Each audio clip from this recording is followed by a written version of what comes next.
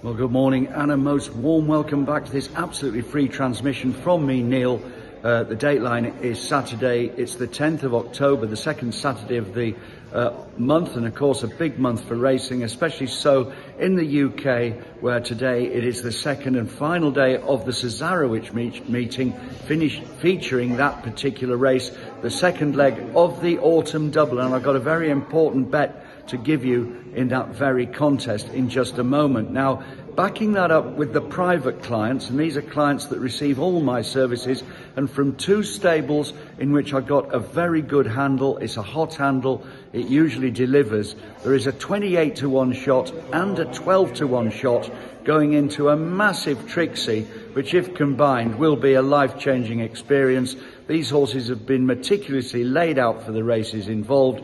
If you want to get those, and indeed to get the whole of my compendium of services right the way through until next April, in fact just before next year's Grand National, it seems a long way away, well, you'll be getting my daily bulletins and information served to you by text and by email. It includes my daily tipping service that goes out at 9:30 by email. It includes late messages by text, my VIP service, and indeed ANTEPOST, and all the things that I pick up on my travels around the world. For example, I'm now overseas in Europe. I'll be back in the UK on Monday, but I do get around. I'll be going to the Breeders' Cup and, if we're allowed, to the Hong Kong International, but also to all the major meetings in the UK and the smaller ones to boot.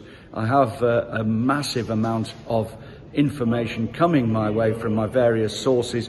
These two today, to add to the horse I'm just going to give you now, would make life a little bit different. So if you want to join that, the cost is £199.